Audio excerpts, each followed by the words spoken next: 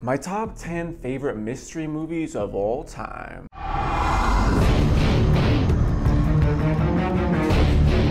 Hey, what's up guys, it's Josh here. Today I want to do a little list on my top 10 favorite mysteries of all time, and for some reason I love a good mystery, I love a good twist. Someone actually came on my channel and said there's actually not that many good mystery movies out there, or they're kind of rare. I was kind of thinking, oh, that's not true, but then I'm kind of considering more twists. As far as a straight up mystery, there isn't that many that are just like almost perfect 10 out of 10. So I went through all my favorite movies of all time. I've actually found 10 really good choices. I feel good about all these movies. 7 through 1, I almost could put them in any order because they're all really good to me in their own ways. So without further ado, let's jump into number 10, and that is The Fugitive. Now I actually just watched this one recently. This movie's tossed around with a lot of other movies like Clear and Present Danger, Patriot Games, but this movie just absolutely blew me away. I hadn't watched too many 90s Harrison Ford movies, and after I watched this movie, I watched all of them. None of them were even close to how good Fugitive was. I absolutely do love it, and it does have a mystery aspect. Basically, a guy's getting screwed, and by the end, there's actually something that's really outside the box, and I really appreciated this ending. It's got a very good twist. Same with Tommy Lee Jones. Love this movie, The Fugitive, and number 10. All right, guys, number 9, What Lies Beneath. Now, I just watched this one recently. It's an interesting movie. It almost feels like it's supposed to be a horror movie. In some aspects, it feels more high quality, more like a typical movie because Harrison Ford is in here, and there is kind of a mystery. You don't really know what's going on, and by the end, it really does evolve pretty nicely, and very few people talk about this. I really enjoyed it, and I do think it's a very solid once watch. All right, guys, number 8 is Inside Man. Now, this is the only one that I've seen a long time ago, so I do want to rewatch this one just to make sure it is that good. But this is kind of like a mystery about a bank robbery. You have Clive Owen, he's running the show, and you have Denzel Washington, he's kind of like the heist coordinator. And Clive Owen is basically taking over this bank. They're doing a bunch of weird stuff in the bank. I think from what I remember, he's telling everybody, I'm basically just gonna get away with this, watch me. They have a very practical ending to everything that you see happen within the bank. Simple, but everything makes sense. It's like, based on everything that you showed me, I guess you were doing that the whole time. So I do think this was a very good heist mystery type movie, Inside Man, number 8. So number 7 is The Usual Suspects. Now I absolutely love this movie, and if you're somebody who has seen the first Scary Movie, unfortunately this movie is completely ruined for you because they parody the ending of The Usual Suspects at the end of Scary Movie. So this movie is notorious or famous for its ending. It's got a great twist ending. It's fantastic. You might say that this isn't really a mystery, but in my case it is. It opens up with this mysterious man, Kaiser Sose. The more you get through the movie, you almost think, is he a myth? Is he real? Things like that. But I gotta say, by the ending, by the twist, you know, I do think it is set up like a mystery, and there is enough at the end to classify this as a mystery. People say it's a crime and thriller when I looked it up, but to me it's a mystery on top of having a really good twist. I mean, the opening scene is of the mysterious man. So that's all I'm gonna say. Fantastic movie. People say that besides the ending, the beginning of this movie and the middle of this movie is a little bit slow and bland.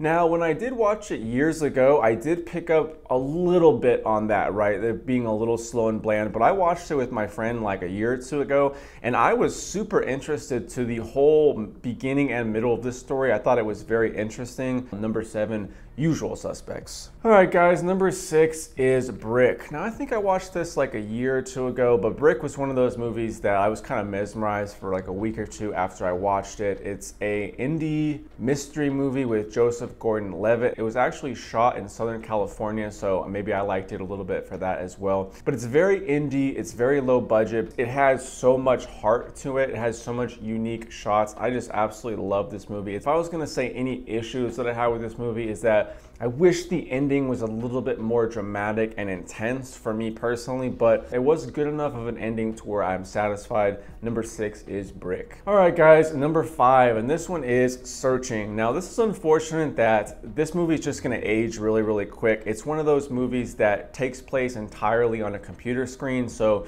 you're looking at a computer from maybe 2016, and although, you know, you're probably looking at the best computer from 2016, I rewatched it with a friend of mine a year or two ago, and it already looked dated because you know, you're looking at an old computer. So, I mean, unfortunately, this is only gonna look more dated with time, but it was very, very, very engaging. It kept me guessing, it kept me thinking like a bunch of things were going on. You know, once you find exactly what happens at the end, it was nice that they did leave you clues that if you were really paying attention, you would have figured things out. And I just think this is, I mean, one of the best mystery movies, and it's a PG-13, so anybody could watch it. I've recommended this to a friend of mine who's extremely picky, and he recently told me, yeah, that was a good movie. I love Searching. Number 5. Number 4 is Vertigo. Now, I just recently saw Vertigo. You know, I'd always heard about these old Hitchcock movies, and I think I was probably the most blown away by Vertigo. Maybe it's because I had no expectations, but it's essentially the original Disturbia. If you've ever seen Disturbia, I think it's like a professional photographer hurts his leg. He's on like the last week or so of like his leg healing, so he's just going stir crazy in his house. He can't go anywhere because his, you know, leg's healing. He routinely checks out all of his neighbors, right? And eventually he sees clues to what looks like a murder. He has people coming over like his girlfriend and his maid, and he starts to describe what he's seeing to them. And it's not really that much of a twist. It's just a really well done movie that moves at a good pace. It doesn't do too much out of the box because this is like the original mystery almost, but wow, did I like this movie. And they have it in 4K too. I watched it in 4K. So sometimes when a movie's real slow, I'll kind of want to keep a movie with a lot of attention for like the younger kinds of crowds or for my friends, but I would not mind watching this movie again. I loved it for a mystery. Number 4, Vertigo.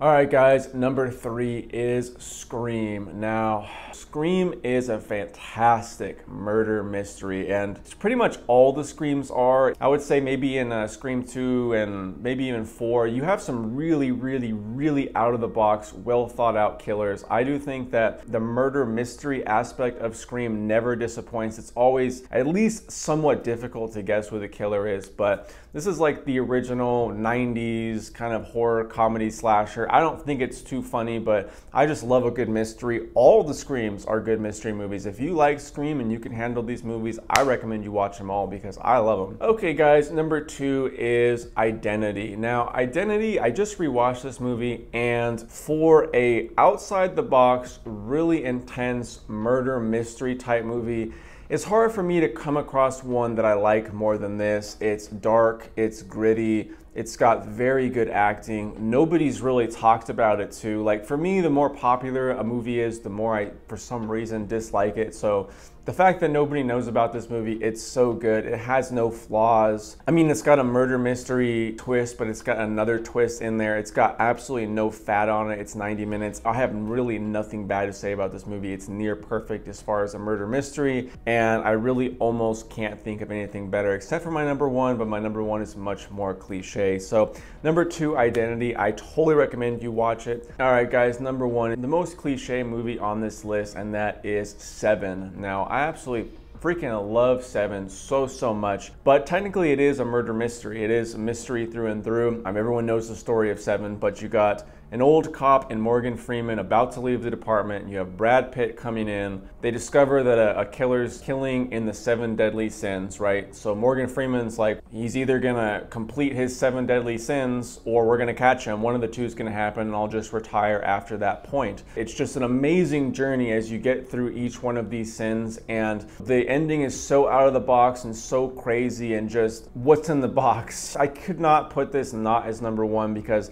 it's just one of my favorite movies of all time. On top of it being just a crazy twist, it technically is a mystery. I thought I had went through every single murder mystery list that I could possibly find and saw every murder mystery that even remotely seemed good to me. And after doing this list, I came across like 10 movies that are like straight up classic mysteries that I've never seen, that I'm like, well, how can I make a list without even trying this? So maybe in the future, maybe a year or 2 from now, I will reshoot this. And let me know what your favorite mysteries are down below. I have seen a couple popular ones that just weren't my vibe, like The Polar Express, and a couple other ones just weren't my vibe. But feel free to leave me any other movie suggestions down below. We're on the road to 50,000 subscribers, and I couldn't do it without any of your guys' help. You guys are the best. Having a great day out here. Hopefully having a great day at home. See you all in the next video. Peace.